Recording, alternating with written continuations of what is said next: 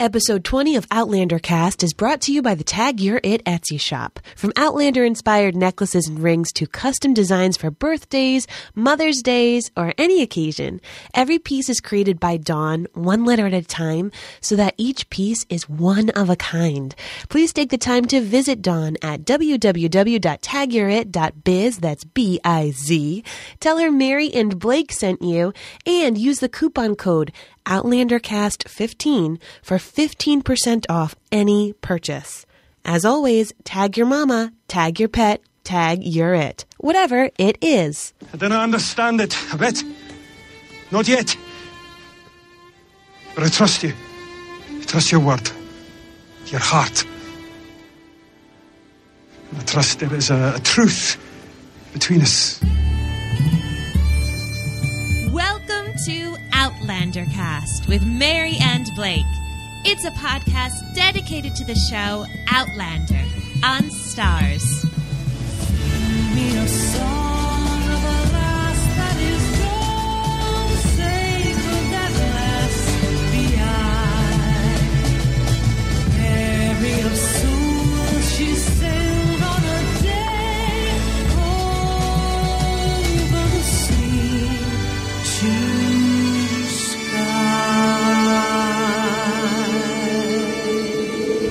Is it bad that I'm like dancing still to that opening song? I'm swaying here in my little chair in my recording studio. Hi everyone, I'm your host, Mary Larson, and I want to be a druid dancer. It never gets old. No. It never gets old. Here I am swaying, pretending I'm holding a flashlight. Keep swaying. Just keep doing The it. music's done. The moment has passed. The sun has risen. My name's Blake, and I hate to admit this. What? I hate it. You want to dance too? No. Oh my God, can we have matching costumes? If I could admit that over this, Yeah. I would do it. You want to know what it is? What are you ready to admit? I'm so freaking solidly on the Jamie train. Welcome aboard. Oh, welcome, my God. welcome. I'm so on the Jamie train, it hurts. Oh, wow. You are Team Jamie finally. It's only taken 11 episodes. Team Jamie. Oh, my God. Oh my God. Like, wow. Woo. Well, we will have to delve into this further as to what has changed your heart. Man, it got me hot thinking about it. Good. Wow. Welcome. Holy crap. That was something. Well, this was episode 11. Yes, it was. Titled The Devil's Mark. Mm-hmm. Let's talk about what our kilts rating is. So out of 5 kilts, how many kilts would you give this episode? Well, I got to say, my girl, Jennifer Dane on Facebook, put it perfectly. She said 4.5 kilts with a splash of whiskey. Wow. And you know, Jennifer, you're 100% right, girl. This episode was 4.5 kilts easily, and it was so good, it was with a splash of whiskey. It's just that little bit more. God, I wish I could have whiskey. I'm so pregnant. I wish I had a splash of whiskey. It was an exceptional episode. It wasn't the Garrison Commander for me. Okay. It was very close. It was that one little step below, and the one little step below for me was the sex scene. The sex scene ruined it. Oh, well, it did not ruin it for me. Well, the problem that I had was just that it seemed like it was just thrown in there. Like, oh, okay, we're just gonna have. Well, they didn't have sex, but like I'm gonna pleasure you, and they're putting it in there just to put it in there, and it didn't help the story. That's what I'm finding with the show so far. They're just putting stuff in there just because they can. And had that not been in there, had it been just Jamie holding, like, do you remember in the season finale when they're at the top of the ridge and they're just looking at each other, caressing each other's hands? Yes. That is so much more romantic and so much more loving than, oh, hey, let me do this to you while I look at you. It didn't do it for me. I didn't like it. Oh. So that brought it down a notch for me. Other than that, this was almost the perfect Outlander episode. Wow. It was almost perfect. It's so funny to think that a sex scene is what brought it down from being perfect for you. I know. Trust me. I hate to admit that, too, especially when it involves Claire. There's nothing wrong with that. But it didn't work for me. I don't know, kid. What do you got? How about you? Well, see, I didn't see it as gratuitous sex. Okay. I saw it as love. Once again, these two characters have not said the L word. Drives me crazy. Drives me crazy.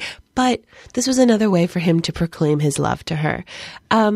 Even though last week I said I was giving it a 4.9 because I missed some Tobias, this episode did not have any Tobias, but it had a heck of a lot of other things. This is a 5 kilt, in my opinion. This is a straight up 5 kilt for you. 5. Yes, I loved it, loved it, loved it. This is one of the best episodes of TV you've ever seen. Yeah. Really? Yep. I have been looking forward to this scene. Not even the scene, this whole kind of like chain of events. That's what I'd like to call it. I've been looking forward to this since I heard the show is being made. I am so pumped. Other book readers had asked me, what are you most looking forward to? And I said, starting right at the trial, man. Yeah. 'Cause that's when it gets real. And I've been telling Blake all along, especially for the first half of this season, I said, you know what? You just have to keep plugging away at it because things really pick up. And boy, did they. So in addition to my 5 kilts, there were a couple other cute Facebook responses about how people would have rated this episode. Eli Moon said 5 red shoes to Gaelis's performance. Oh, seeing those red shoes was fantastic. I know they made a comeback. I was so happy. McZappos. Laura Vukis gave it 4.5 kilts only because she thinks that they could have shaved off a few minutes off the trial to give Jamie and Claire more time at the end. Laura, don't judge. I'm not judging. I'm not judging, but I think you needed enough time for the trial to make it have that kind of weight that it had. And Yolanda Hawkins said 5 kilts and on your feet, soldier. Oh, love so it. cute. So cute.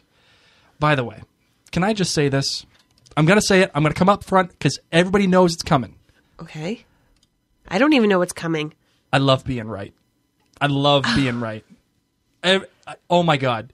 Do you know how many outlandish theories of the week were right in these past 2 episodes for me? Okay, how about we just talk about this episode? No. Let me enjoy my the pleasure of all of this. All right. Okay, we had leg hair going to Father Bane and making all this stuff happen. Bam! Just like that. A winner! All right, so Leary is a little snitch. Leary made it happen. And then I got Jamie coming to rescue. Bam! Just like that. A winner! And then I got Claire telling him she's from the future. Bam! Just like that. A winner! Made And it you all missed happen. another big one that you already proclaimed. Wait, which one was that? Gaelis. Oh, Gaelis was a traveler. Bam! Look at you. 4. You know what? I'm going to play it again. I'm so good. Oh my gosh. Just like that. A winner! Oh, let me bask in the glory that is I'm very my proud of outlandish you. theories of the week. I'm proud of you. Oh my God, that's good stuff. Well, now that you've been able to bask, let's go over the recap of this amazingly epic episode. Oh God, I'm still. My heart's a flutter from all this. Still. All right. Here we go. Let's get into the recap.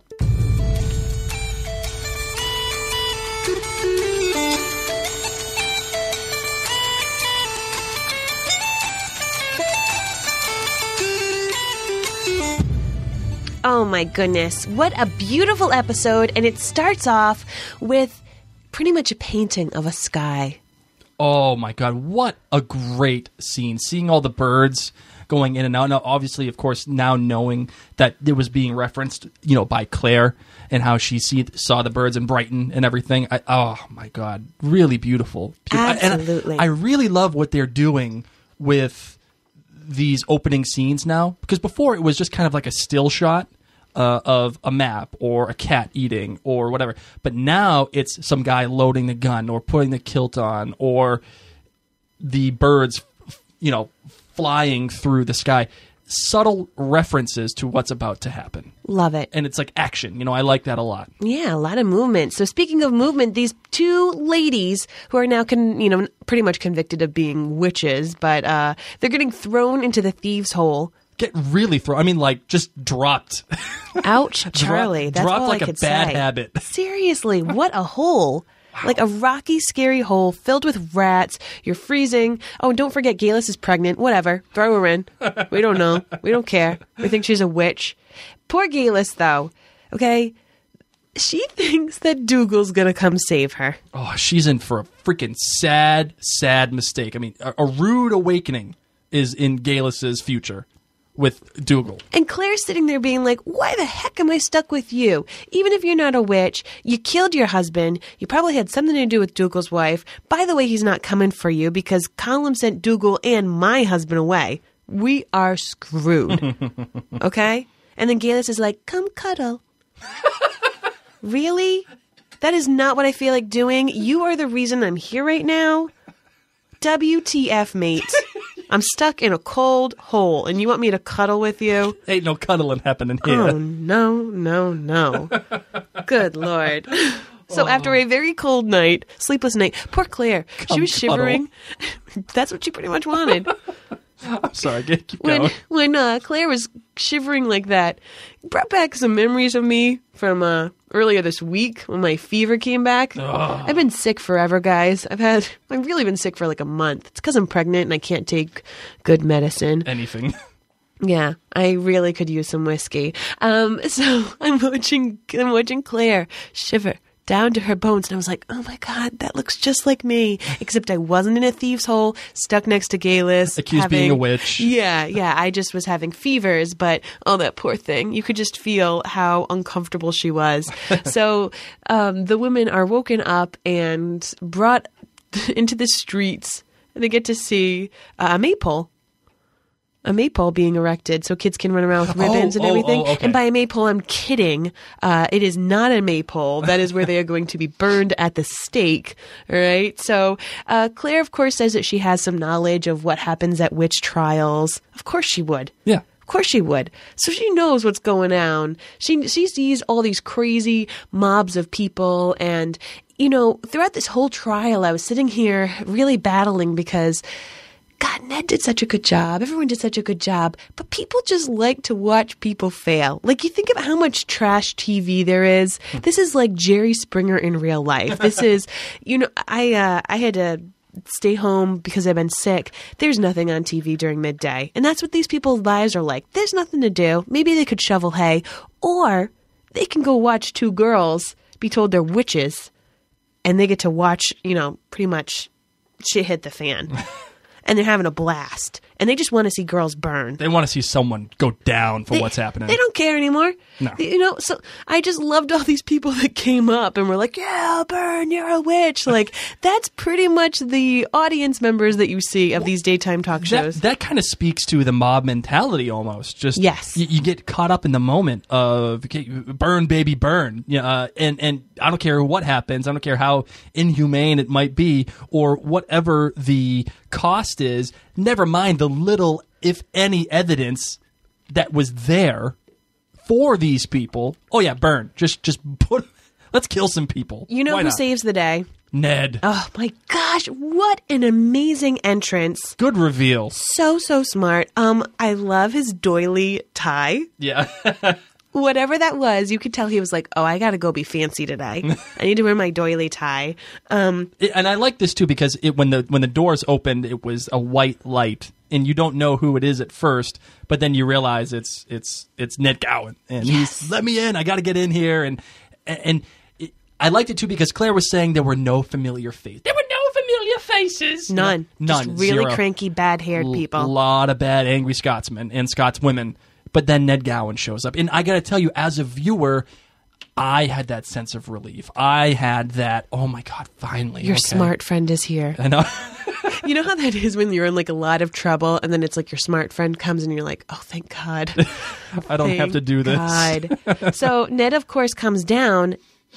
And Colum didn't know this. Now, you last week had been saying that Colum could possibly be saving Claire. That I because said he of was his power. He was one of two people that could save Claire. Now, my official Outlandish Theory of the week, again, was Jamie doing it. Yeah, but even Claire tried to use that name to her advantage earlier. She was like, I'm not supposed to be here. I'm Jamie Fraser's wife. I'm related to the Laird, Colum. And the guy's like, yeah, I'm King Arthur. Yeah, right, bro. No problem. Good for you. But yeah, no, I thought it might have been Colum, and I am surprised to know that Colum wouldn't want Ned Gowan there, and Colum may be behind her getting arrested. We don't know. We don't know. But Ned's reaction to Colum, well, the suggestion of Colum, it was a little disconcerting, especially if you're Claire. You know, the other thing that you need to keep in mind is here's this mob who believes in witchcraft, who believes in fairies taking your babies. And Colum is just trying to keep the peace with his people. He doesn't want to stir up anything with Jacobites. And if I were Colum, I'd kind of get a little nervous to get in the middle of this, too. Well, that's why I'm continuing to say that Colum eventually is going to give up Jamie at the end of this episode, at the end of this season, because he is responsible for everybody, and kind of like, you know what? It sucks, but it's for the better of the people. It's for the good of the people. Claire's got to go to the trial. Oh, well, you know what Ned does? He comes in and he reminds everyone that in England, women are burned and hung without anything, you know, like, oh, sure, witches. But here in Scotland, we got this thing called lawyers, all right? So, sorry. And I love how he was like, we're still in Scotland, right? Just want it. Do you guys think you're in England? And that's, of course, like the bad word. And everyone's like, no, hiss, boo, boo. And he's like, oh, I thought so. So let's actually have a real trial. And let's talk to Gaelus's maid. Gaelus's maid, man, she had a lot of dirt. What a dingleberry.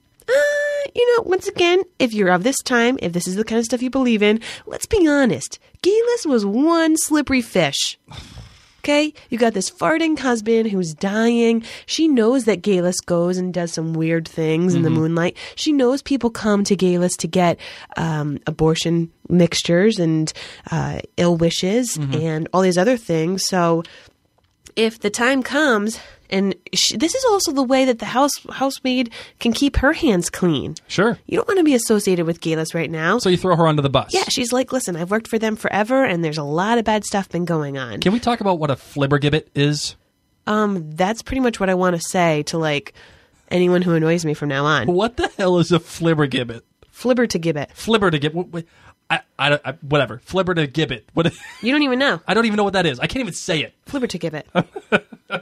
But that's basically what she called Gaelus when she went and tried to get a job at Castle Leoch. And so I love that Ned had all this information. He was like, oh, you know what? I think you're actually just a really upset employee who feels underpaid, who has to hang out with a farting man and kind of a flaky woman. And can we talk about how astute Ned was at turning everybody's argument around on them? And I know that Claire in her voiceover had mentioned that.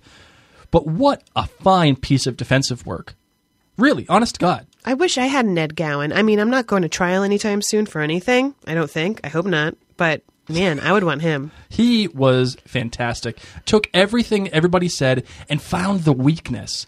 And the people who were trying Claire and Gaelus, as I say that in quotation marks, air quotes, they had no choice other than to accept his defense because he's 100% right. And even the mob, you could tell. Granted, their minds might have only changed for like 5 seconds, but Ned was working some magic there. He really did a great job. The next person, of course, that came to speak up was the mother of the changeling. Now, the changeling, of course, was that baby that died in the woods that Claire found, and people think that, you know, oh, my baby's suddenly sickly. The fairies must have taken it. So the mother of this baby had actually seen Claire touch the baby and thinks that Claire did some kind of incantation and did not allow the fairies to switch back for the healthy baby. And Ned just ignores everyone else and focuses on this mom. Yeah, and he is saying, let me do my job. Stop talking. Let me defend you because you are still continuing to incriminate yourself and you need to shut the hell up. And again, this is a little bit of a pattern with Claire. She just doesn't know when to stop talking. Well, she comes from a different time and she's yelling, you know, I was trying to save your baby. Yeah, but even in courts today or in the 40s, they wouldn't let you yell. This is hot-headed Claire, you know? Yep. She's mortified that this woman's saying you killed my baby when Claire, obviously holding this child, struck a chord with her. And how dare you say that I was trying to hurt? This is Claire's number one thing is she's a healer. You know, the last thing she would ever do is hurt a child. So, yeah, it kind of stinks. Here she is on trial. She's upset. She knows that chances are very against her. I wouldn't be able to hold my tongue that easily either. And can we talk about the flashback of this scene during the courtroom when they show Claire clutching the baby? What a really cool shot. Not because it's Claire touching the baby, but the coloring of this scene. It was very, very vibrant, almost like extended coloring, so that you're looking at it from this other person's perspective, that everything is just heightened. Everything, it's much more clear. And the thing I noticed most about it was when they were showing this, the mother, they showed her eyes. Yes. And her eyes were wide and they were like Glowing. bright, like glowing with a burning hate, a burning scared, like a scared feeling of what is happening. Who is this woman? Why is she touching my baby? She's going to ruin everything. So you can almost understand where this person is coming from. But what I have a problem accepting in this scene is the church, who's, again, air quotes, trying Galus and Claire, accepting this testimony of fairies and changelings. There's no way the church is going to accept that. Well, the church is a little different now than it was back then. Yeah, but back then they were even more hardcore. Like if you said anything that said there was more than one God, or anything that was not part of the doctrine of Catholicism, especially probably in Scotland, you were a witch. This is a different land. I don't know. This is some people who, as Jamie said, they haven't left. But that's why I'm saying the backyard. church, these guys that were running the church here. The church might be the same kind of people. I mean, that's possible. And once again, just kind of like Column, you know? Are you really going to raise yourself against the masses? Or are you going to be a little lenient? I mean, think about the church in general. Why is Christmas December 25th? Because they were like, oh, let's just put it around the winter solstice. Because everybody else celebrates it, so we might as well too. Yeah, so don't point fingers at the church. The church doesn't always. Well, listen, don't get me started on the history. church. I'm not. I can go all day. I can start a whole new podcast about the church. Let's talk about Galus flying through the air. That was beautiful. Okay, this guy was just literally making stuff up just because he could. He basically was like, I'm going to go to the library and read what witches are. And then I'm going to come back and say, this is what Galus did. She did all this crazy stuff, and it was amazing. And there was lightning when she flicked her hand. And then she flew off like a great winged bird. The end. Curtsy. Really, bro? Oh, That's what you're coming at me with? I wish they had Galus on a big zoom up doing a huge eye roll like the people on Housewives do, like the Housewives of like New York or Beverly Hills. Yes, except it would have been the Housewives of Crane's Mirror, and it would have just been Galus. Like, really, buddy? A serious stink guy. Oh my God! I need a beer and a barbecue. Well, you saw her; she did have a reaction. It was more like it was a laugh. It was a laugh. Like there's just nothing that you can say to that. No matter what you do or come up with it. You can't even dignify that with a response. You know what they do get, though? What's that? They get a flask. No. Ned's like, listen. Ned coming through again. Here, hopefully this will make you feel a little bit better. You're going back to the hole. I'll see you tomorrow. And Galus and Claire have a little bit more of a bonding time in this wonderful, warm rock cell. Claire asks Galus if she loves Dougal. And she says, those are your words, not mine. Do you think she does? Do you think she really loves him? Well, yeah, because she said, eventually that she finally kind of met her match, that she found her right man. And you find out that their love is joined together because they're Jacobites. Yes. Which is huge. And that she's been funneling money from her Arthur Duncan, the flatulent husband, Mr. Farts-a-lot, to the Jacobite cause. Now, what a great reveal. And it finally gives some context as to how and why these two would have come together. Now, do you think she would have approached Dougal on her own? Like, hey, this is what I'm thinking. Like, here's some money. Like, I mean, how did all this go under the radar like that? You know what I mean? He was farting too much. It's totally fine. So you really find out that Galus cares incredibly much about the Jacobite cause. Like that's absolutely huge. And Claire makes a quote while she's talking to Galis saying, I only regret that I have but one life to lose for my country. Correct. And this, of course, was famous words from an American spy, Nathan Hale, before he was executed by the British. So...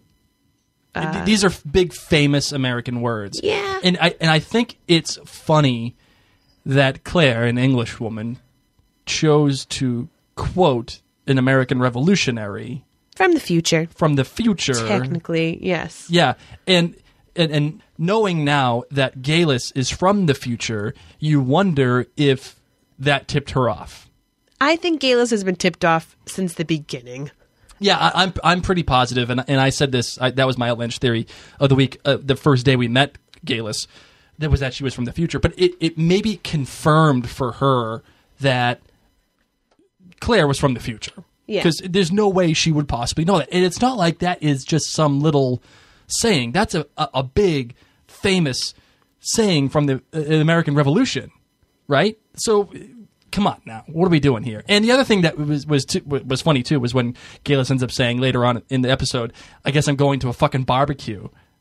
Really cool stuff. Like, first of all, okay, you wouldn't know what the word fucking means. Because Jamie didn't. No, he Claire didn't. had to clear that up a couple episodes ago. And I got a feeling that nobody in Scotland in 1743 ever said the word barbecue. It was really great because as she said that, I slyly looked over at you through the sides of my eyes because I was trying to be like, oh my God, did he just pick up on that?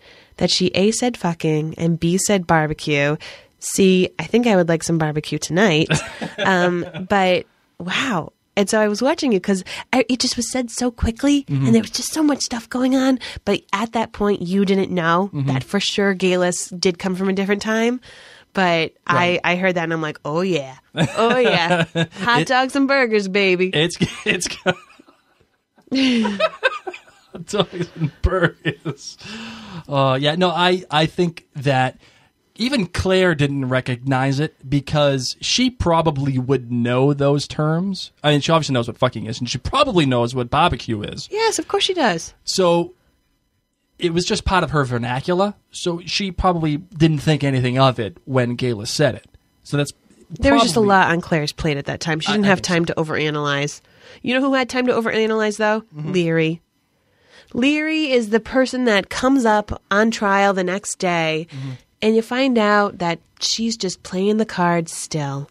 You know, I came to Claire for a love potion. Claire took it for herself. She made Jamie not love me. Blah, blah, blah, blah, blah. Then she slapped me. And I know that Matt Roberts said we had no reason to not like her, you know, in the previous episodes. Well, for episode 109, you didn't. But he said that completely changed after episode 10. Now I hate this bitch. Hate her. I'm saying it. I went there. Yep. I went there. I cannot. Her very pig-faced little nose just drives me up a wall. Ugh. F you. And you know what? It's okay. You can bend things your way. You can bend them to say, she gave me this potion. She did this. And you know what? She's not wrong. She's not wrong that Claire gave her the potion, that she concocted this thing. But she's dead up lies.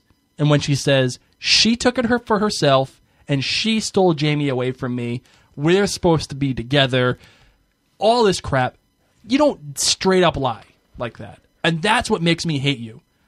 Like, that's what, oh my God. You know what? You love Jamie, you go on a little bitch fest, you set up this confrontation with Claire. Hey, that's your prerogative. You can do all that. You're smart enough to do it.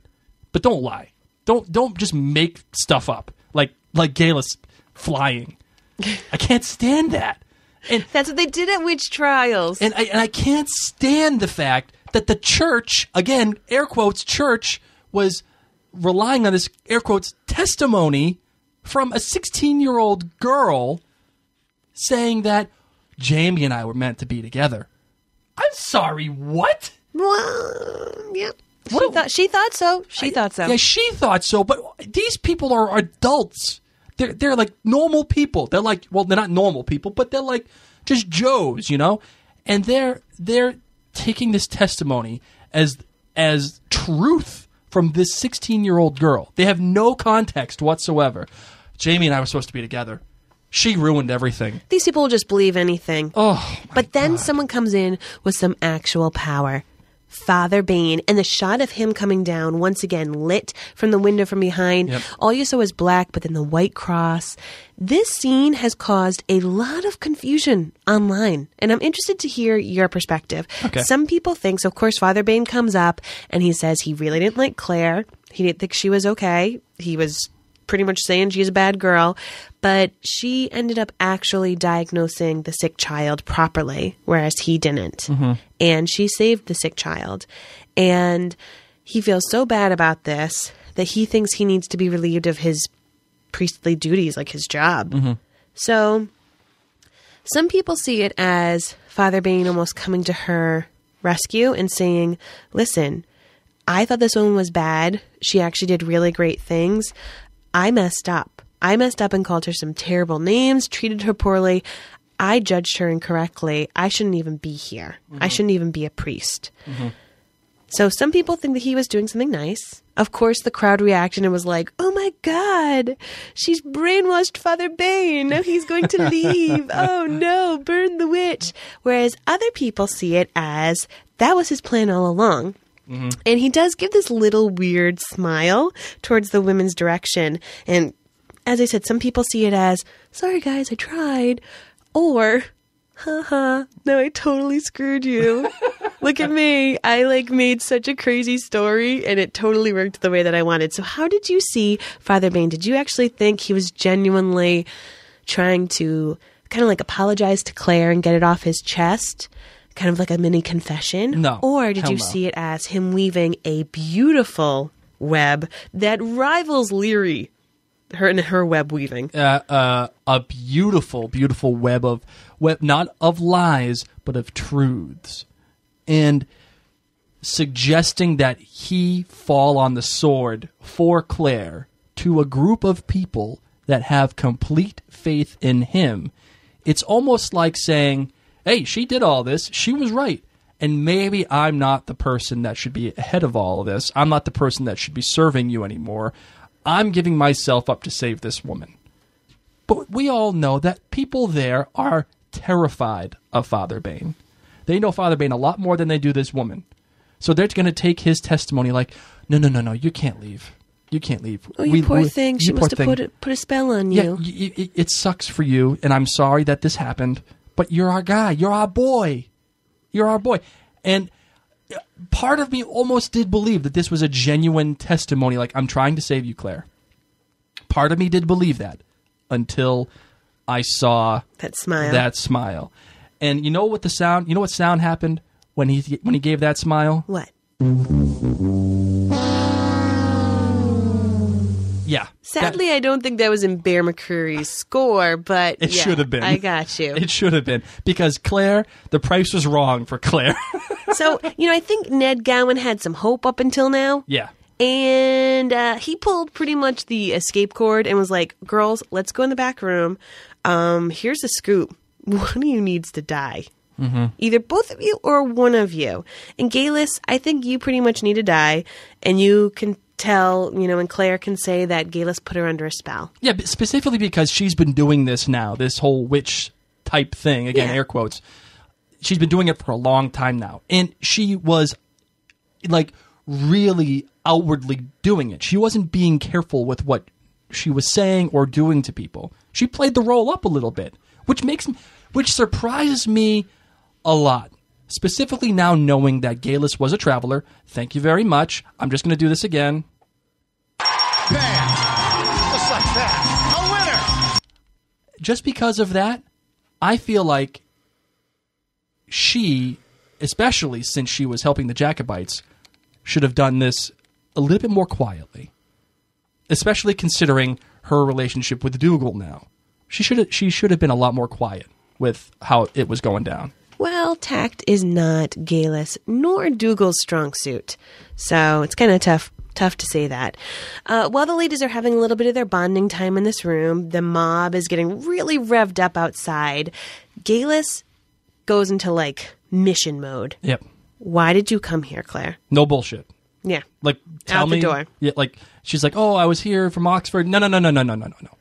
Why did you come here? are you here? What happened? What are you here for? Claire just says, I came here by accident. I just want to go home. Yeah.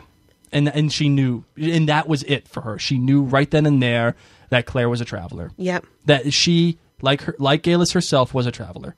And now she's saying, okay, well, maybe we can continue to do what I want to do. I have been funneling money, filtering money from my husband to the Jacobites to maybe change history. And I give Ron Moore and maybe Diana Gabaldon, I'm not sure, because I'm not sure if this was written in the book like that, but I give her credit for saying, this can happen. Someone can go back in time and really consider themselves a person that can affect the future. And that's what Galus was nervous about. That was her big question. She said, so you don't want to change things or do anything, do you? Nothing. It's really all for nothing. Yeah, all for nothing. Yeah. And now she realizes that Dougal probably isn't coming. And Claire isn't here to change the future. All the work that she's done has just gone to the wayside. And now she's going to be a fucking barbecue. And this also suggests, too, the time travel aspect of this show. Has Galus always gone back in time? Has Claire always gone back in time? Have they always been part of 1743 Scotland throughout eternity, right? It's whatever happened, happened. You can't change time. Time is insurmountable. It is, you cannot affect it in any way. Or can you? I mean, what do you think? Do you think? I can't tell you because you haven't read the books, so I can't tell you how time travel works in this universe. Yeah, that's no. But I'm just saying, like, just the idea behind it. Can someone go back in time and change it, or did someone always go back in time and change it, or try to change it? It varies based upon which series you're reading about time travel. I'll leave it at that. You know, something that I didn't love. So we go back to the courtroom, of course, and Ned Gowan decides, I'm just going to pull out this gun. There's like a bajillion people here. I'm just going to start shooting. I just don't know what to do. It's the return of Ned Billy the Kid Gowan. And Claire then gets ripped up, and she starts saying, you'll all be damned. You'll burn in hell. Probably things you don't want to be saying. Like, I get it. You're pissed off. Yeah, whatever. So they rip off her dress, and they start whipping her, and God, that really looks like it hurt. Well, I mean, like, okay. All right. Ned's there, right? And he's like, hey, these are my clients. I'm defending them. I've done everything within the boundaries of the law. No, just take out my gun. Hey, let's whip out my gun and start shooting people. Yep. Like, no, you can't take my clients. Wait, I'm sorry, Ned. What do you think is going to happen? You know what it was? It was that scene back when he actually shot someone. Yeah. And he was so proud of himself. So I think that's what he thought. He was like, oh my God, I can be a hero. I can do it again. I can be your hero, Claire. And he just whips it out, forgetting that there's like 300 people there. Anyway, I loved, as painful as it was to watch Claire get whipped. Uh-huh. Or just, beat. I loved how Galus was looking at her. Mm-hmm. Like a real, like, oh my God, I cannot believe this is happening. Like a real look of shock and disgust. Yes. Like, I think what's happening is after she utters the words 1968 to Claire, which I thought was a real subtle and cool way of telling the viewers and Claire that she was from the future. Mm-hmm. She's like, I think you can go back 1968. I think it was a really cool, subtle way of doing that. But especially after knowing that she's from the future and subtly admitting it to Claire, she now realizes she has the opportunity to... She's the only one that has the power. Yeah, she can save Claire. Yeah. She's the only one that, hey, look, I can't believe they're doing this to you. We need to stop this. And you can see her battling with it. Like, do I say this? Because either way, they're dead. Either way, one of them is dead. Yeah. And the jig may be up for Galus, but it can still go on with Claire. And even though Claire didn't say that she wants to change the future, she still has the ability to do it. And I think that's the reason why Galus ended up making this big statement that I am a witch, I'm going to have the devil's son and all this other nonsense, because that's her only way of giving back to the Jacobite rebellion. and maybe ensuring Claire to try to change the future. Because ultimately Claire is going to take this knowledge that Galus gave her, and it's gonna fester. It's gonna be in her brain. Not do something. I mean, you have to remember too, Claire's from England, so maybe Galus was nervous. Oh crap, she's gonna come and fight the other side of the battle. Mm-hmm. But for Claire just to be like, listen, I have no idea how I got here. I just want to go home. I just want my mommy. I don't really like it here. Whether Galus thought that Claire could help her in the journey or not, I don't think that she thinks any damage will be done. Well, I think Galus took a gamble. Yeah. Knowing that Claire has some things invested now in this time. She's in love with Jamie. She's got all this stuff going on for her now. Maybe she will sacrifice her own life, morals to change the future just the way Galus wanted it. So Jamie comes in to save the day and does this beautiful little speech about how he put in a vow, an oath before God, that he was going to protect this woman. And if any of these people think they're above God, that's something else. But until then, he's going to protect Claire. So it's very valiant, very sweet of him.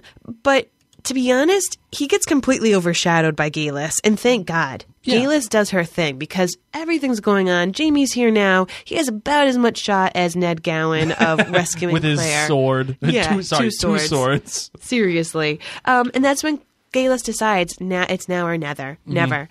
And she says, this woman is no witch. I am. I killed my husband. I took advantage of Claire Fraser. And by the way, I serve my master. Here's my devil's mark, a.k.a. my smallpox vaccine. And she gives Claire this little look, pretty much winks, like, girl, if you haven't gotten it by now, I'm with you. Okay? Trust me. Okay, let's do this. And says, I'm having the devil's baby. Okay, holy prosthetic bump. Wow, I know, right? And it looked pretty good, by the way. It looked amazing. And she was able to move with it because part of me was like, wow. She's such a good actress. She can really bloat her belly. But then I thought, you know what? We already know that there's such great prosthetic work. They probably just put a pregnant belly on top of her. Thank you, Christian Mallet. She was able to move and wiggle as they carried her. And that's where we got to see the red shoes again. And of course, the court men were like, oh my gosh, she's indecent. And she's pregnant with child. Because she ripped off her shirt and she's like, oh my God, it's the devil taking advantage of me. And Galus loves feeling the air on her nipples. It turns him into what, acorns? Acorns. Did it again, man. The boob count is back up again. Oh my goodness.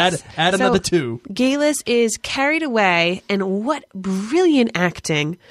So frightened as you're watching this. And Claire and Jamie finally escape. But Claire, I mean, I wouldn't have stayed. I wouldn't even stayed that 1 minute to watch her get pulled down the road. And I give the Outlander crew, and I give the people that made the show credit for not showing the burning.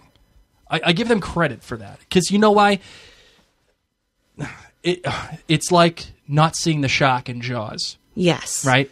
You don't need to see the shark. You don't need to know that it will just eat you up inside. It will make your life miserable. You can see that in your own brain. You know what's going to happen. Yeah, you know what's coming. And it's not that important because to see it versus to know it. Yeah, and I go back and forth on it. Is it important to see? Is it important to see it that she gets burned? Because you're in this time. It is dangerous. It's magical. It kind of is a little bit. It's definitely magical. They time travel in this show. And like I said last podcast, this time is not modern time. People will kill you. And they have no problem doing whatever they feel like to you. And if that means you have to burn on a cross or you have to burn on a pyre, then you're going to burn. Now, it's important to show that, to get the feeling of danger.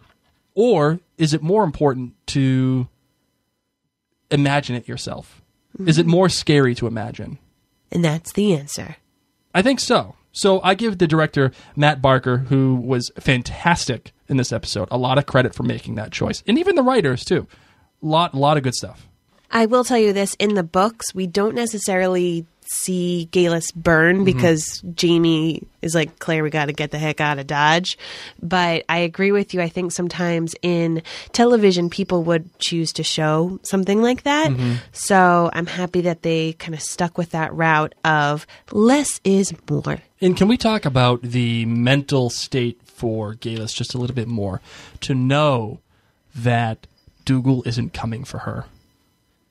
Knowing that Jamie has come for Claire, but Dougal's not there for her. Can you imagine the letdown? Can you imagine, like, oh my God. Traveled all this way, all this time, killed my husband, finally found my match. Where's my knight in shining armor? And where the hell is the knight in shining armor?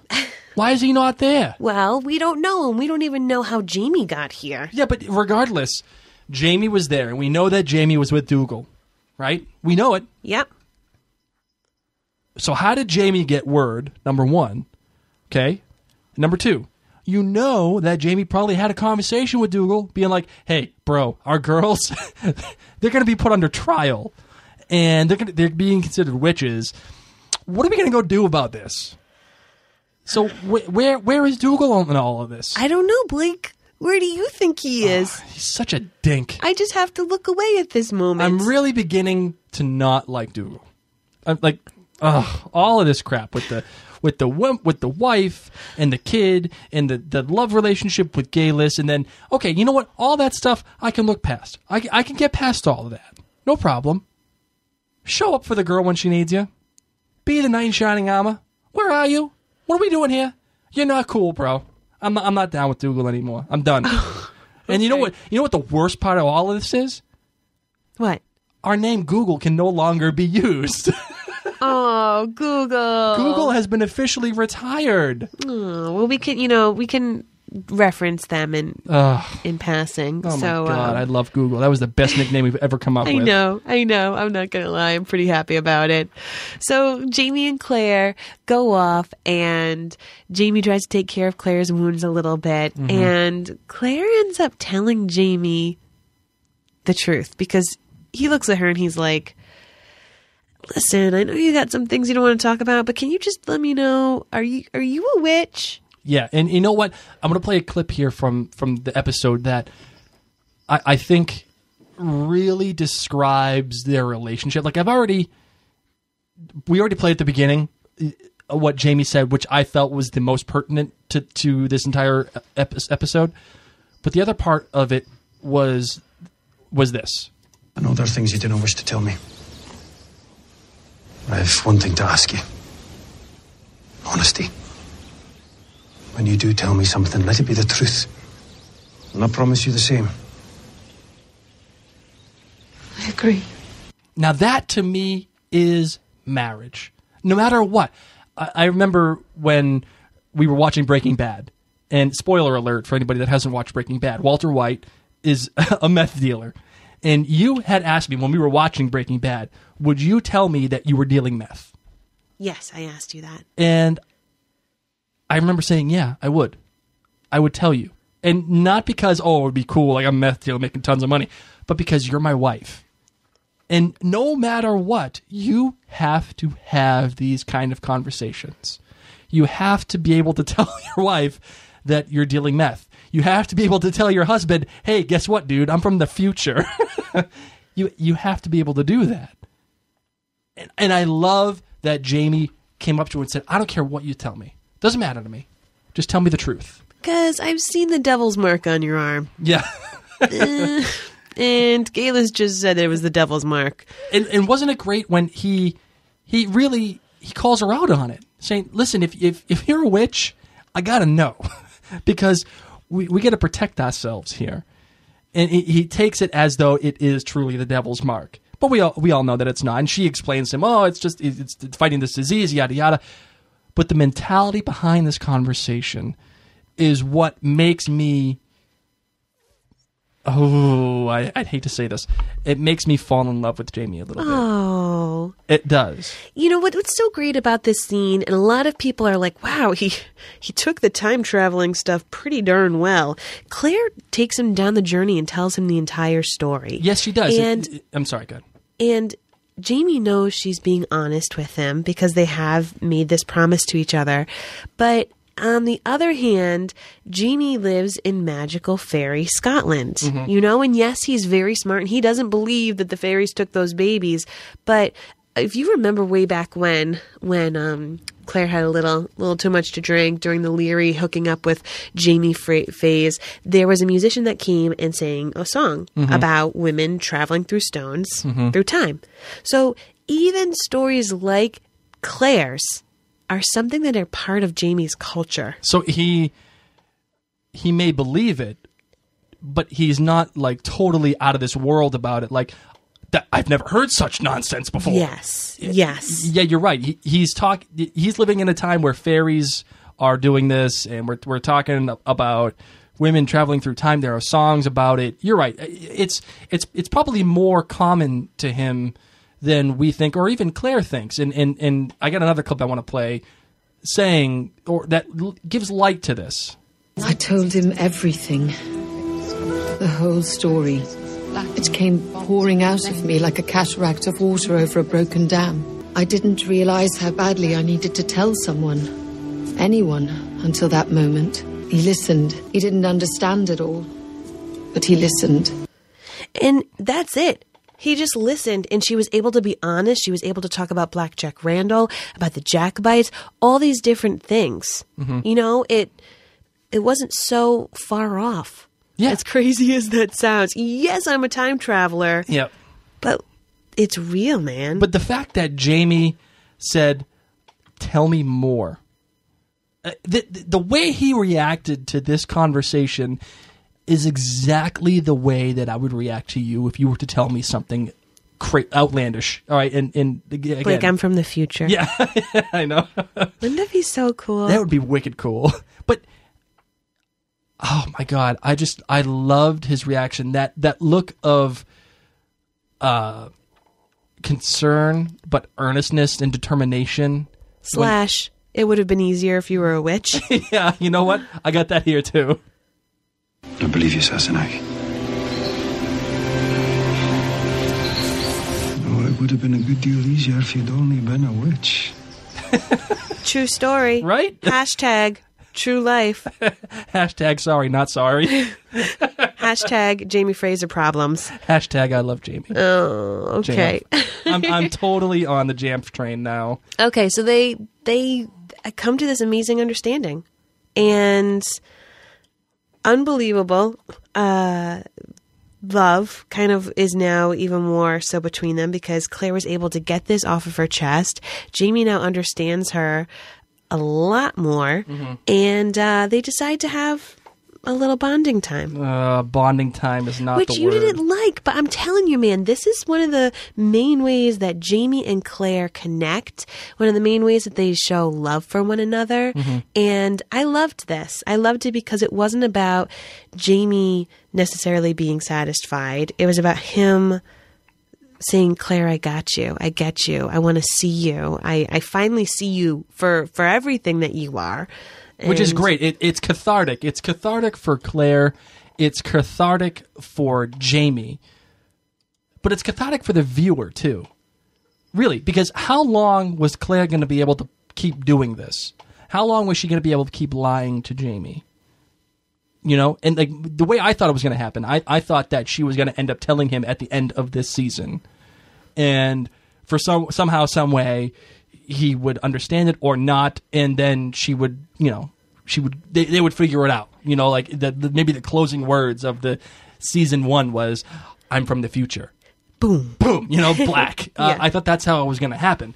But it's great. It was great for storytelling because now you have an opportunity to figure out how is Jamie and Claire going to go forward knowing this information.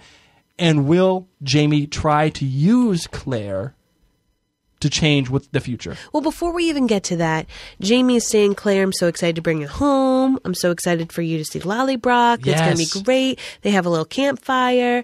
And then he says, all right, Claire, you ready to go home? Walk up that hill, honey. Well, let me ask you this, too. He's telling her all about Lollybrock, right? He's telling her, yo, you were going to go home, and he's selling her on Lollybrock. But all the while, he knows he's bringing her to Craignadoon. Do you think he knew he was bringing her there, number one? And do you think he made his choice about Claire and her going back to Frank when she admitted? Yeah, I think he knows that it's not his choice. You know, he said he felt so bad that he beat her. Yes. When all she was trying to do was get back to her husband. You know, and there's probably this little part of him that doesn't really believe the time traveling just because it's so out of this world. You know, like if I told you I was a time traveler, you'd be like, I love you, Mary. I believe you a lot. There's this little part of me that doesn't believe in it still. But on the other hand, you know, one can say that Claire was never his to have. That she was married, that up until just recently, she's been trying to get back to her husband. That's what he says. You've been trying to get back to him all along. And she's like, yeah, I've been trying to get back to Frank. So I think Jamie has been wrestling with the fact of, wow, my wife's safe. My name should hopefully be cleared pretty soon. Let's go back to Lollybrock. And then the more he thinks about it, the more he has that overnight to really think about it, he realizes that he doesn't have the right to make that choice. Yeah, he has to give her the opportunity to do that. So he brings Claire to Craignadoon, and she is shocked as all hell. And she should be. And Jamie touches the stone. And nothing happens. And he's like, oh, is it this one? This one right here? Wow. Look at that. And he basically says, you know, I'm going to let you go back to Frank. I'm going to just hang out down by the campfire to make sure that nothing bad happens because, you know, Redcoat showed up last time you were here. And Claire starts to go towards the stones and he stops her. Yeah, and I like this too. Bear McCreary did, I'm not sure if this was Bear McCreary's touch or if this was something on the director's part, but she's saying, you know, there was this weird buzzing sound that happened and I just went up and touched the stones. And as this was happening, you have the music rising and rising and rising and you have like almost again, this buzzing sound as she was saying it. And it's coming right to a crescendo when she goes just about to touch it, and then she gets whacked away. And he says, I'm sorry, I shouldn't have done that. I just wasn't ready. Meaning I wasn't ready to say goodbye. But then Jamie takes a very strong stance and says that there's nothing for her on this side. It's your own time. On the other side of that stone, you've a home there. A place. The things you're used to. Frank, there's nothing for you on this side.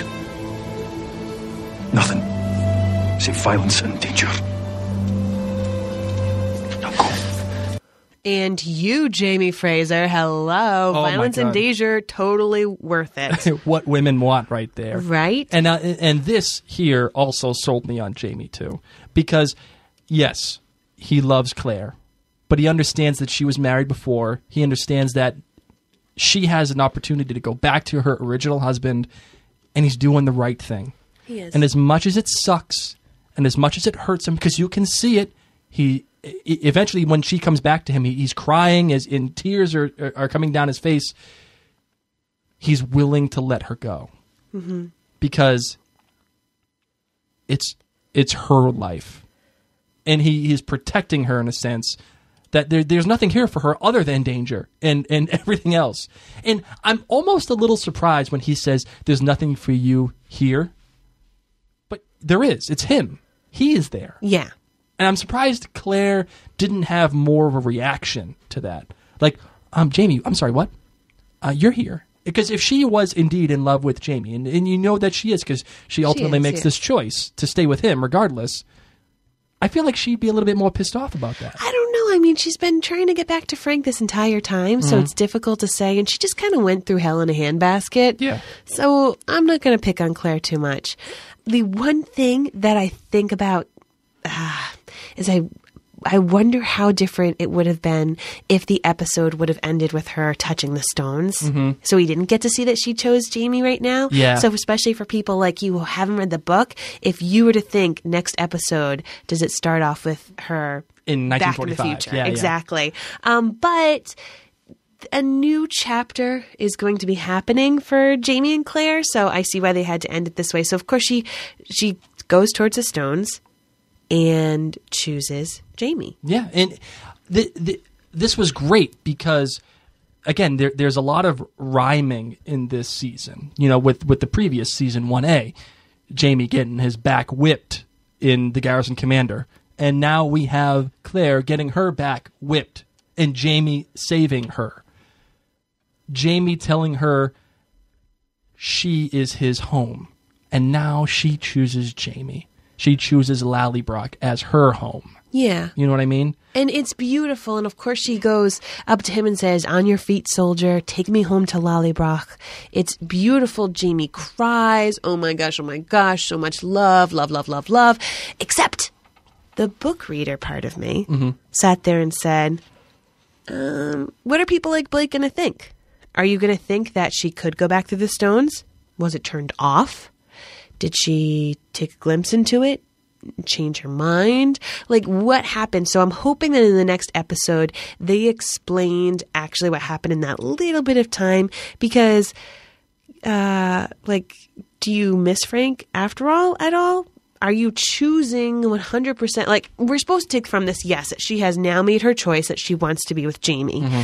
I just wish that we had your clarification. the voiceovers that we couldn't stand that much in the beginning. I wish we had a little bit of that to hear what went through her mind, to hear how that process went down. Well, I'll tell you, I don't think you needed the clarification, and I'll tell you why.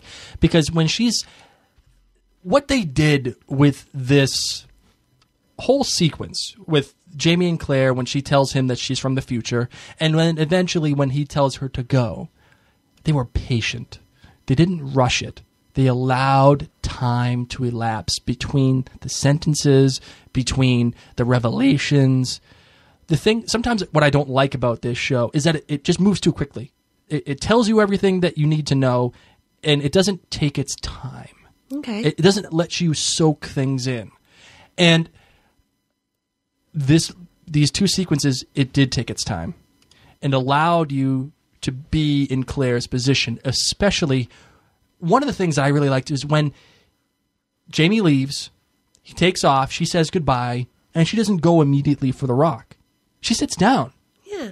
She's like, okay, am I really going to do this? Looking down at her hands, and you see those rings. Both the rings. You have Frank's ring, gold, shiny, smooth, easy. She sees her reflection in it. It's an easy future for her. There's toilets. Yeah, there's indoor plumbing. There's antibiotics. It's knowing that my life is going to go back to normal. It's going to be easy. It's going to be smooth. You know, and she sees herself in that life. She sees herself in that ring. She looks at Jamie's ring. It's rough. It's tumble. There's pockets and there's nooks and crannies, and it's just a mess, and it's bonded at this one center point, and it's pointy, and it doesn't fit right. And that right there is telling you exactly what she's thinking. Because she does make the move to go into the rock, which I thought was a little corny, by the way they shot that. As much credit as I give Matt Barker for the job he did for directing this episode, that one shot of the camera going directly up to the rock, I thought that was so corny. I really did. Like, it should have showed her, maybe, or I don't know. I'm not sure how they should have done it, and that's so easy for me to say. And like, oh, they shouldn't have done that, but I don't know what else to do. But she does go up to the rock, and you hear that buzzing sound, but she comes back out of it. Does she make the choice to go and then say, maybe not?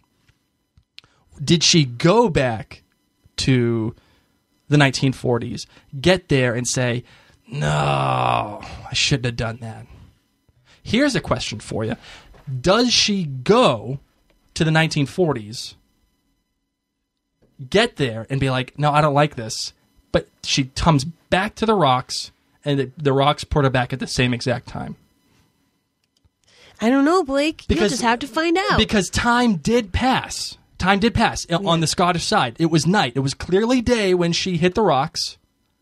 And then Jamie's there at night by the fire.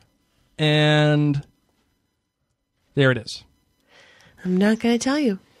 Sadly. I'm telling you. Okay, you know what? I'm going to leave it there. I'm going to let the ether accept it. Well, that was the episode, and what an episode it was. Wow. 4.5 kilts, and it's 4.5 kilts because it's believable.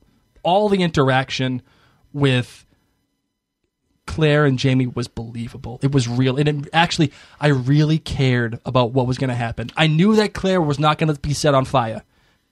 But I'll tell you, I didn't think that Gales was going to be set on fire either. And yet she was. It kept me on the edge of my seat the entire episode. And not just because it was suspenseful, but because towards the end, when Jamie and Claire are there, she's telling him she's from the future. And how is he going to react? How are they going to get through this together? That is excellent, excellent TV writing. That's compelling TV. I think we are not the only ones who felt this way. Our listeners went gaga for this episode.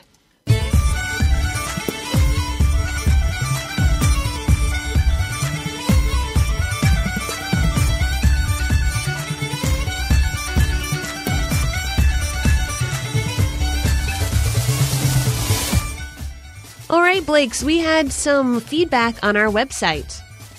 Yes, we did. And the first bit of feedback comes from Sarah. She says, that was some opening scene, referring back to the last episode. She said, the camera angles made it so beautiful and sensual. I always focus on Claire's rings, since she wears two, and what that symbolizes and means for her to have her gold band be so prominent at that moment when she was, like, pushing him into her. It just makes her think of Frank, and she has a growing love for Jamie, but Frank is still there for her. And the reason why I put this in here is because she has this choice between Frank and Jamie.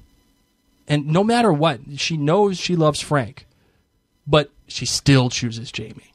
You know, and I thought that the juxtaposition of the two rings, not only in this episode, but in the previous episode, is really indicative of that. I like that a lot. We also got an email from Pam G. She says, the thing that drives me batty about Claire is that her word is worth nada. Zilp, zilch, zero. If she makes a promise, she believes it at that moment, but forgets the moment the words leave her mouth. And it makes Claire hard to like sometimes. And that's not far from the truth. Claire's word doesn't really mean anything so far. If she says, I promise to do this, she's just going to do whatever she wants anyway, right? She's a very strong-willed woman, I will say that, yes. But she's smart, she's tough, she's strong, but does she have any honor? Do you think she's gained honor now by choosing Jamie? Yeah. Oh, yeah. This is kind of a really huge deal. Not to say that Claire still won't be a strong-willed woman. Mm-hmm. I mean, she still is who she is, but yeah, she's changed. This event has changed her. We had some fantastic feedback on Facebook. Krista Thomas says that one of the biggest surprises for her was how sympathetic Gaelus's character was in this episode. And Outlander Musing says the strongest moment for me was when Claire was given a choice. She chose not to lie and save herself. And then she, of course, chose to stay with Jamie. Both times the other choice would have been better for her, but she chose the right thing on the first account and the truer thing on the second. Great moments. Yeah, but what about choosing Jamie makes it any truer? Because that is her love. But isn't Frank's love true as well? It's different. Different? Different. All right. Mahir M. Bajaj. Wow, cool name. The tear on Jamie's cheek really surprised me. And Gaelis being from 1968 and having a smallpox mark that she didn't know was one when she confessed to her witchcraft all surprised me. You know, I'm not surprised by Jamie's tear. I'm really not. Yeah, he loves her. He loves her, and he's an emotional man. We already know that he's an emotional man. It takes a lot of balls to admit the things that Jamie has admitted to her. So I get why he has the tear. Kim Brothers Downing says, the last half hour with just Jamie and Claire was so emotional. When Jamie was watching Claire sleep and trying to memorize her face, heartbreaking. Even though I read the book and knew the outcome, it still had me on the edge of my seat. Ooh, ours too. We had some awesome feedback on Instagram. I'm going to run through these quickly. Joyfully Centered said this was my favorite episode right after the wedding. Powerful acting all around. The attention to detail on every level. Production values are so high is superb.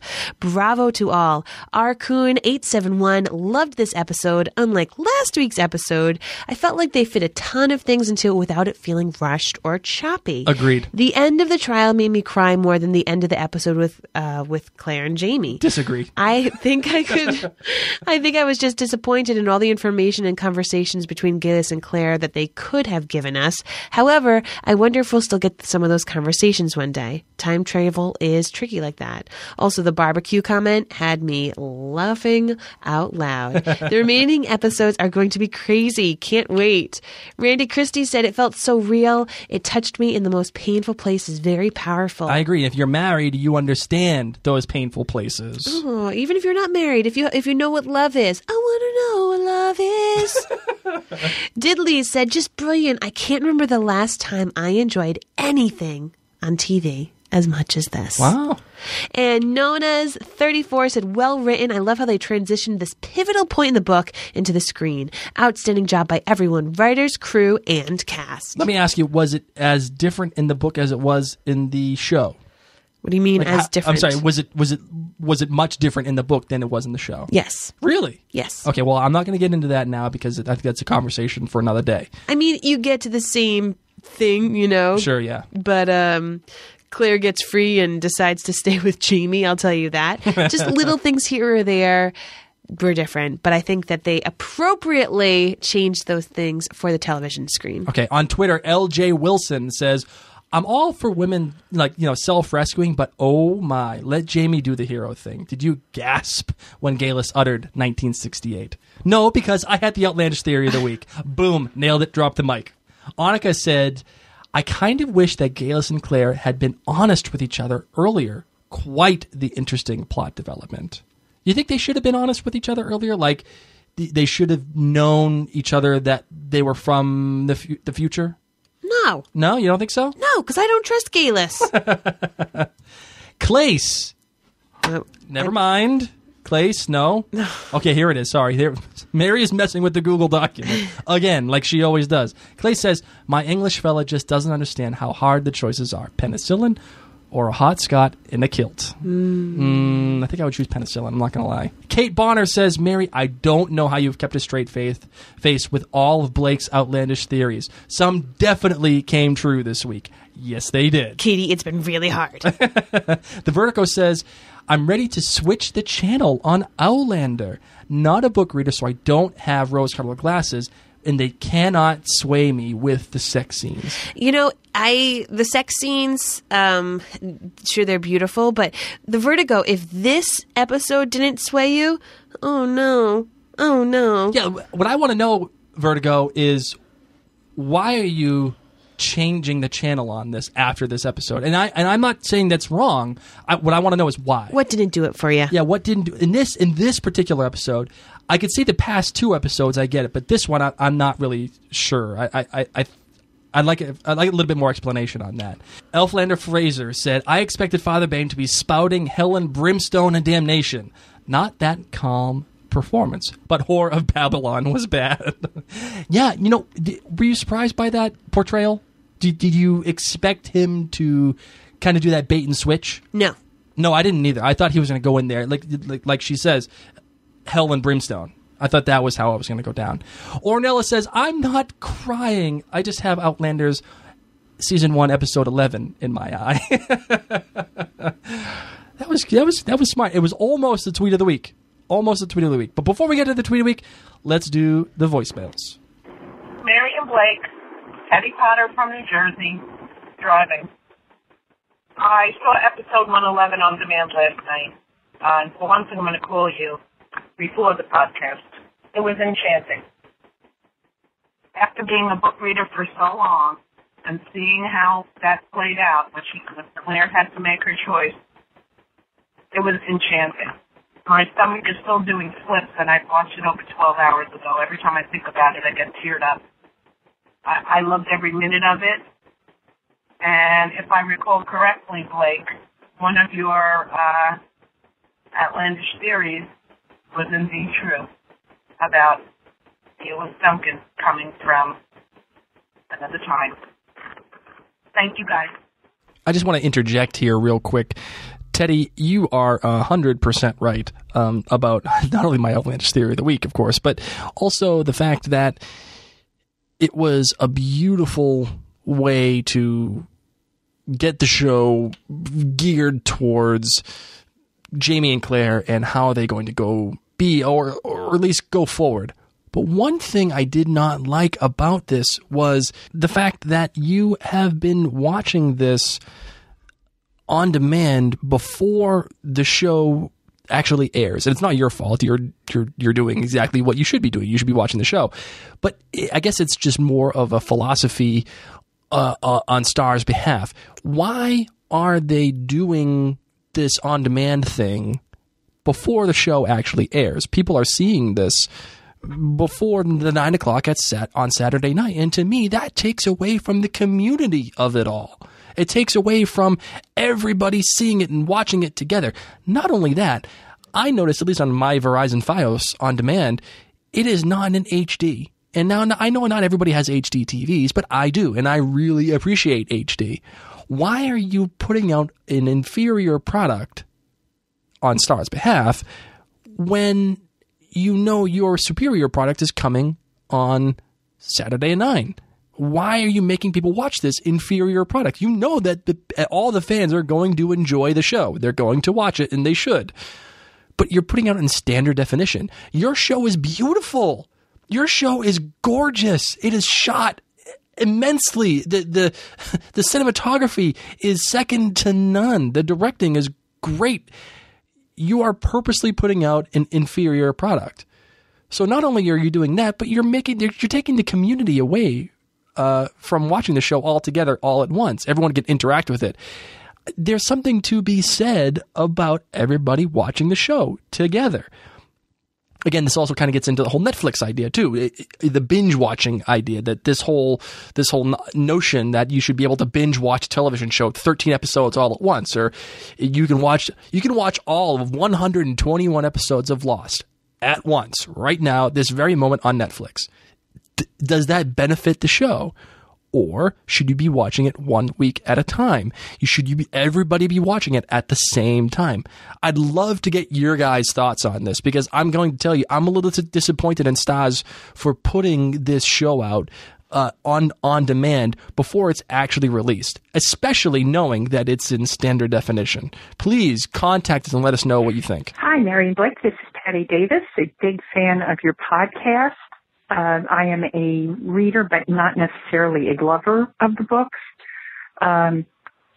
This episode, I thought I'd give it a mixed rating, maybe 3 kills. I thought Lottie Verbeek nailed it. Her performance was fantastic, but Jamie, come on. If ever there was an episode where Jamie was just too perfect, this is it. I come from the future, and I need to go back to my husband, and he doesn't even bat an eye. Wrong. Just not believable. Anyway, those are my thoughts. Thanks again for a great podcast. Bye-bye.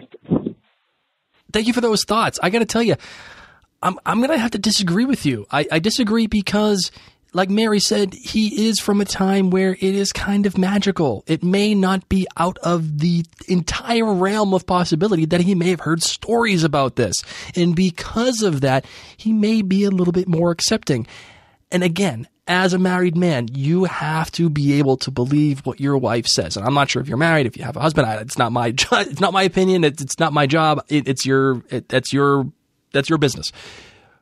But I do really feel like you should be able to tell your wife or your husband anything. Because if you can't tell your wife or your husband anything and then have them take you seriously, where is your marriage at? And I'm not speaking about you. I'm speaking just in general, in philosophical terms. Where is your marriage? Are you really trusting your husband? Is your husband trusting the wife? what is the definition of marriage? And I really feel like Jamie hit it on the head. Yes, was it perfect? Is it a little hard to believe? Maybe. It's possible. But I do feel like he's in love. And they do have this basis of trust with each other.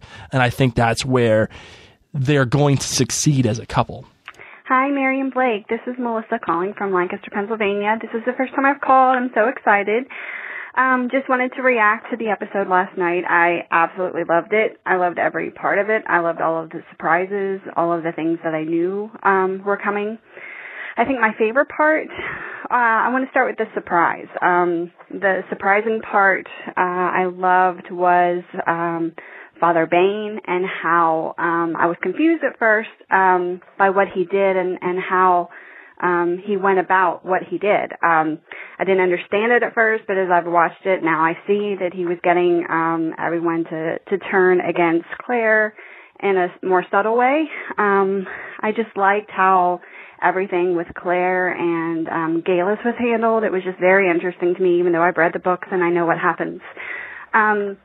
My absolute favorite part was Jamie's reactions, Jamie rescuing her. I love the part of the stones. I thought that the way Sam acted was just superb. I didn't think it was over the top. It wasn't. I just thought that he was letting Claire go, even though it was killing him. But he didn't want her to know that, is what I felt. It was the hardest thing he ever had to do, according to the book, and I just thought that the way it was handled was just perfect. And then his reaction when Claire came back to him was even more perfect. I can't wait till next week to see everything else that's happening. I love the show. I love what they're doing. And I love what you guys are doing. I listen to every podcast. I follow you on Twitter and Facebook, and I'm just having a blast with this. So thanks for all that you're doing. Take care.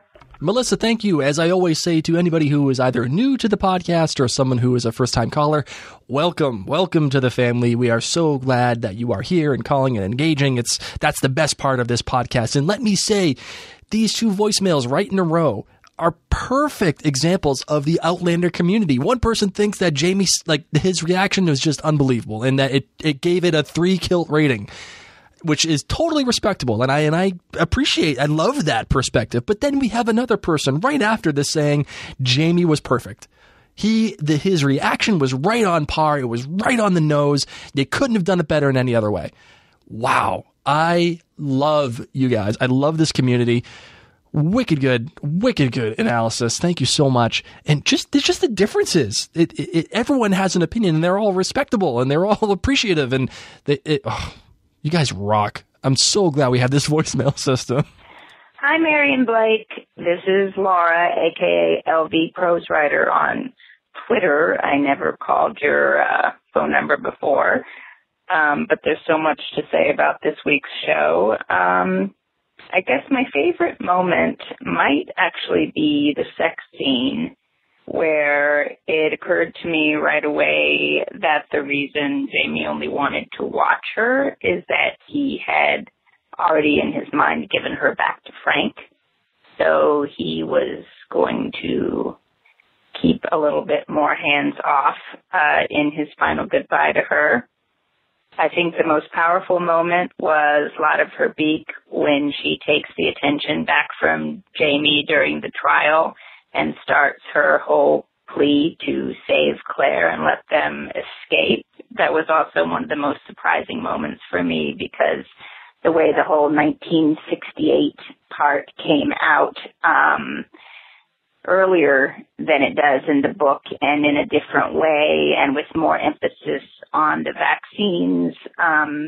Earlier also it made for more drama in the scene, and I was also thinking about how Blake was right in his outlandish prediction about Galus. Other things I loved were the way they finally got in the truth versus lies line that they dropped during the wedding scene. I thought it was really great. The way they put it in there, it fit perfectly.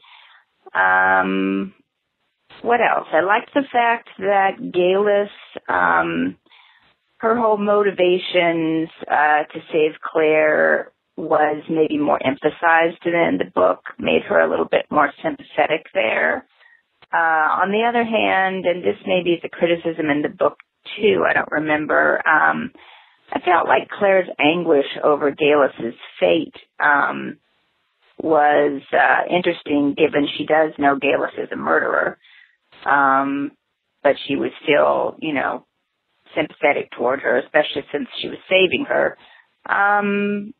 Let's see.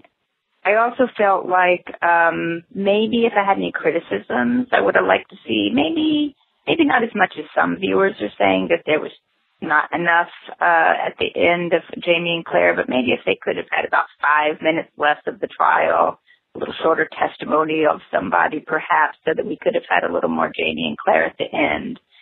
And I know, because I've even heard Ron Moore explain why they did the way they did the scene where Claire doesn't go through the stones and Jamie grabs her, and they didn't want it to be too sci-fi. But I felt like in the book you got the sense that he saw her start to disappear, and I understand that he doesn't need to have his Christ and doubting Thomas moment. He already believes her, but I thought it was kind of cool in the book that even though he's not a time traveler, he actually did see it about to start to happen. So anyway, hope Mary's feeling better. Even though my kid's 17 years old, I've been thinking about you, and, you know, it's going to be great. I'm looking forward to you having your daughter and, you know, not having to be pregnant anymore. And thanks for your podcast. I really enjoy it. Bye. Laura, thank you so much for calling in and giving us the well wishes for our daughter. Trust me, if there's anybody on this planet that is ready for this baby to come, it is me. The poor torture that Mary has gone through as it relates to this pregnancy and being sick has been awful. And I know we've made light of it on the show multiple times. We've mentioned it multiple times, but trust me, it has been a real challenge. So again, thank you so much for the well wishes. And wow, even more differing opinions about the sex scene. Here I am thinking that the sex scene didn't really work for me. And then you turn around and say, no, but it was perfect. It actually made sense and it was right on. And who am I? Of course, I'm just a jabroni with a mic. But it's again, I love the differing opinions on this show. Oh, and by the way, as I said earlier, welcome to the family. Hello, Mary and Blake. This is Sarah. I'm from La Crescenta, California. And I wanted to call about episode, the latest episode. I just have to say I am really in tears. I feel like I have just been taken on a wild roller coaster ride, and I feel so bad about hating Gaelis. I did not see that come in. Blake, you were right. And she has redeemed herself. And I loved that scene between the two women. At first, I thought that having the two of them having really that one-on-one in the jail was a little bit long. It felt like it was too long. But then it was necessary to build up to what happened in the courtroom. And I have to say, I have to agree with the rest of the people who want to kill Father Bain. He's just horrid character. Anyways, the second half of the episode with Jamie and Claire, I am so in love with that couple now. I mean, I can totally understand why their love story has so endured. I cried and I was sobbing, and I love Jamie more. I understand why everybody loves Jamie. Who can't love Jamie? And Claire, what a strong woman. And she's such a great role model. And, you know, Sam and Kat did such a great job. I think that the two of them are perfect for this role. And I cannot give Ron Moore more credit for the roller coaster ride that he's taking us show watchers on. And I'm so glad I have not looked and been spoiled. So thanks again. Keep up the great work. And oh my gosh, I can't wait until the following episode when they go to Lollybrook. So thanks again, and you guys have a great evening. Bye-bye. Sarah, thank you for calling in. You brought up a couple of great points. First of all, me being right. Obviously, that's the most important part here. But you talked about Geillis's redemption. And I think that is an intriguing idea. Did she need to be redeemed? Was she deserving of being hated, like you said? I don't know. And I don't know if she was deserving of needing to be redeemed. I think she was a character that had her own ideas and own abilities and own agenda, and she tried to fulfill them. And maybe she did use Claire a little bit, but I think for the most part, she was relatively truthful with Claire in knowing that she was different and admitting that she was different. Was she coy about it? Definitely. But you kind of knew that she was a character that was different. And I appreciated that about her. And in fact, listen, if I can swoon over Jamie in this episode, you are fully willing and able and allowed to swoon over Jamie. Because, wow, man, he won me over. And I freaking hate the fact that I have to admit that I'm on the Jamie train. I hate it. Because now I'm with everybody else. And maybe I should just turn back. I should turn back time and just say, no, Jamie sucks. Because, God, I love being a contrarian. I love getting rises out of you guys, to be honest. But no, I'm on the freaking Jamie train, and this sucks to admit, but it's true. Hi, Mary and Blake. This is Kendra from Lincoln, Nebraska. Calling in about episode 11, The Devil's Mark. I really, really, really enjoyed this episode. There were things, of course, that I might have done a little bit differently. But as far as the back half of the season, I think this was the strongest episode back. They had a lot to accomplish. Honestly, I think they could have done 2 episodes out of this one. The first being the witch trial itself.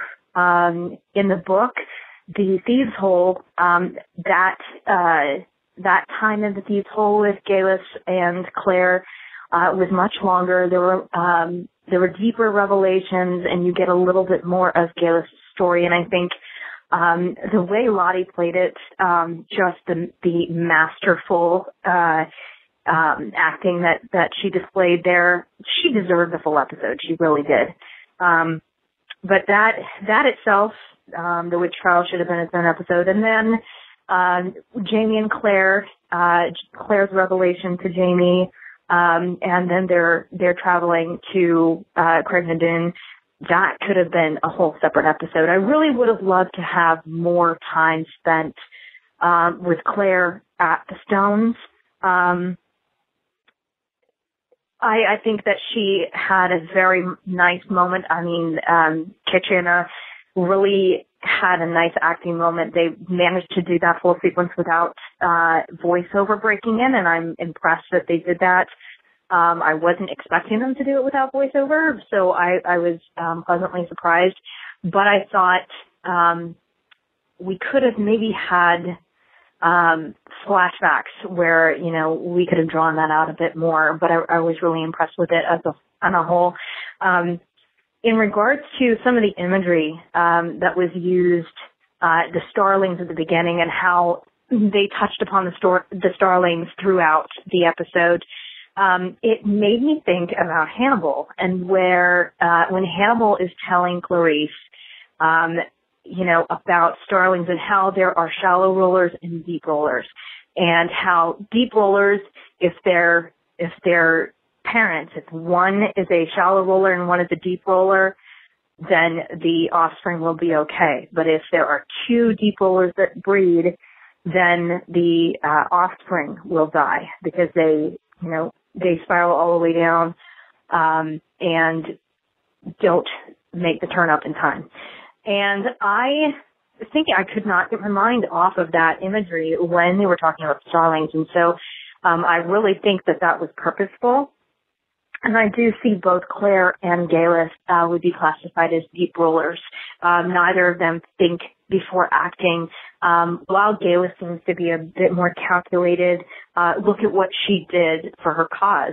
Both of them, Geillis charged ahead knowing exactly what was going to happen when she went through the stones. And Claire, no matter what situation she's in, she never thinks about consequences before she acts. And so I think that was a very poignant and very purposeful imagery, and I really, really enjoyed it. What I thought they could have done better was in regards to the revelation with Jamie. I thought, Jamie is in love with Claire. He is very trusting of Claire, but one of the things that we have to remember that is so that is such a defining characteristic of Jamie is that he is rational in a time of irrationality. And so Jamie automatically saying, of course I believe you. In the book, it is played out a little differently where he has doubts.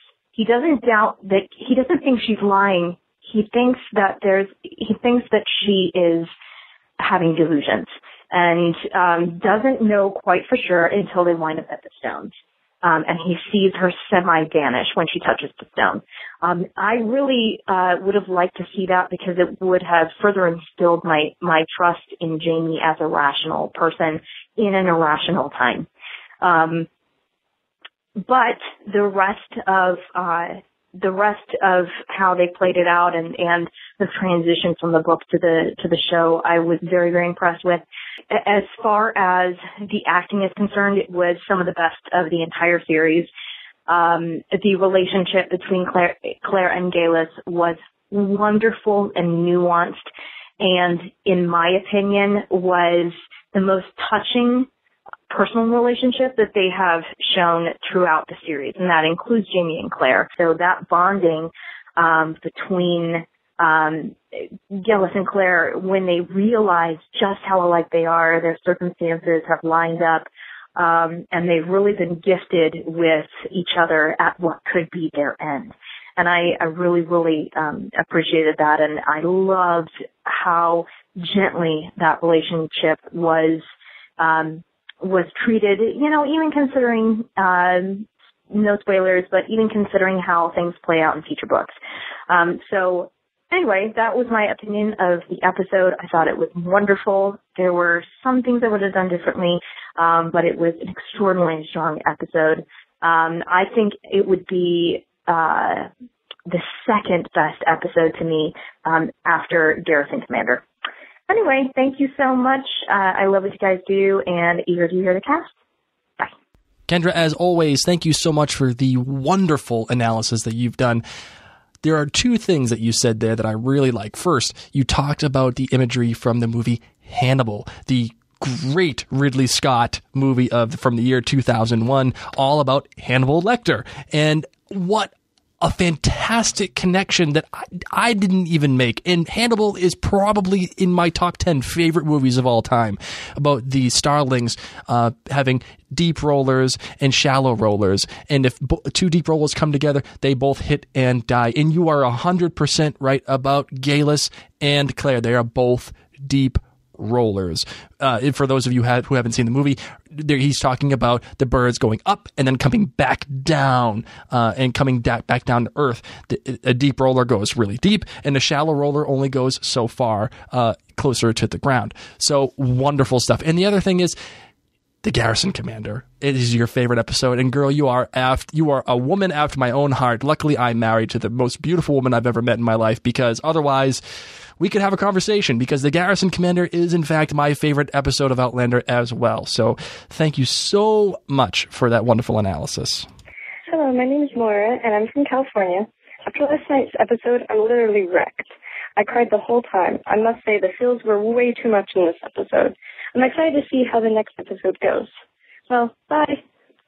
Laura, I got to admit, I cried a little bit myself. So there's no shame in that. There is absolutely no shame, just like Jamie cried too. Wow, a very powerful episode. It was really, really freaking good. It was awesome. I loved it. All right, guys, thank you so much for calling in. I love the voicemails as always. But now it is time for the tweet of the week. Megan McConville, you have the tweet of the week. Woohoo! Congratulations! And what she said was, now that's the kind of episode that's going to send Mary into labor. Hashtag Outlander baby. Oh my goodness. You know, I'm kind of upset because this would have been a perfect episode to watch while I was laboring to get my mind off of everything. Yes, it was. Good. Call Megan. We're just going to have to save it. We're going to pull it up on the playlist. So I think it was at Mama Raven was her actual Twitter handle. Yes. But Megan McConville, you are this week's Tweet of the Week. And as a bonus, so you all remember, the Tweet of the Week winner every single week will get a $20 gift card from the Tag Your It Etsy shop. Woo! Go get yourself some cool Outlander swag. So, as always, congratulations on being this week's Tweet of the Week.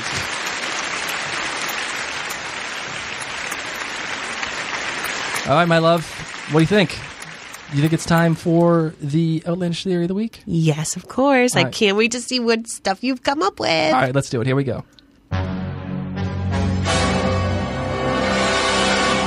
This Outlandish Theory of the Week is brought to you by the Whispers in the Glen Etsy shop. Please check them out to see all of their spectacular Outlander-inspired wear, including those fingerless gloves that Claire wore. Be sure to use the OutlanderCast coupon code to receive 15% off. And that coupon code is, in fact, OutlanderCast. All one word. Yes. All right, so the Outlandish Theory of the Week. You ready? Bring it, baby, because a few of yours did come true. Mm-hmm. A few of yours I have to keep mum about, so I'm just going to look away. What do you got for us this week? I think that Claire did go back to the future. Back to the future. She did go. She went back into the 40s and realized that her time with Frank was not the way it should have been. It just, she realized that she needed to be with Jamie. And she came back to Craigna Dune, hit the rocks, and the rocks put her right back at that time where she knew she was at that pivotal moment of her life in Scotland, which was Jamie waiting for her. So another episode you're going to see is in Claire, your opinion. Well, this is the Outlandish Theory of the Week. In your Outlandish Theory, you think what? Another episode you're going to see is Claire in the 1940s. And it's going to be her interacting with Frank and everything, and realizing that her life just sucks. Oh, it's my life sucks without you. Oh, man. So that is my Outlandish Theory of the Week. What do you think, kid? I think it's interesting. I can't believe you're doing that to me again. I can't believe I have to sit through these outlandish theories without actually commenting. Oh my God, that is awful. No. You just made fun of my Outlandish Theories of the Week. I'm saying without commenting. That's the hard part. Okay, all right. Fine, kid. What do you say we close out the show? Yes. All right, but before we close out the show, as a reminder, this episode of OutlanderCast is brought to you by the Tag Your It Etsy shop. From Outlander-inspired necklaces and rings to custom designs for birthdays, Mother's Day. Yes, Mary, I know. Day. Again, I get it. Mother's Day is coming up, and I do, in fact, have a nice gift for you. Yes, it's true.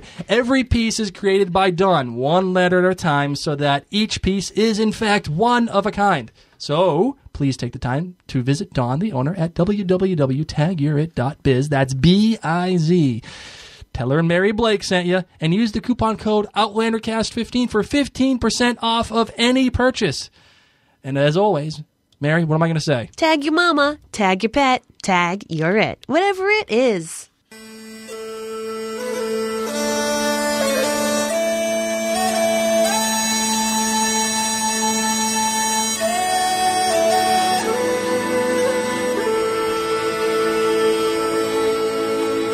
Thank you all so much for tuning in to OutlanderCast. We love to interact with you. I've been so sick for a month that you guys have literally been like my only friends that I've been able to interact with. So keep it up. Check us out on Instagram, Twitter, Facebook, Tumblr. Our handle is OutlanderCast. And you can also head on over to OutlanderCast.com. You can chat with us on our discussion forums there. Let us know more about what you think. And if you are not an iTunes subscriber, or if you don't have iTunes, you can listen to all the podcasts there. So help spread the OutlanderCast love with your non-iTunes friends by just sending them to that website.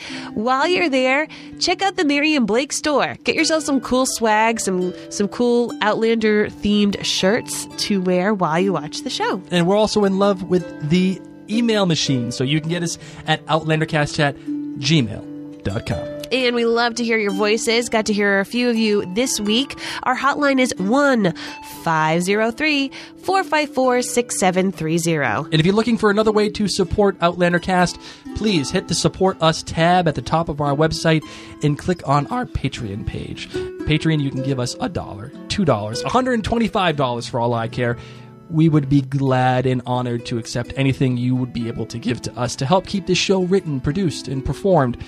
It'd be a great help to all of us. So please, help us out with that. Once again, everyone, thank you for tuning in to Outlander Cast. My name's Mary. And I'm Blake. And we'll be talking with you soon.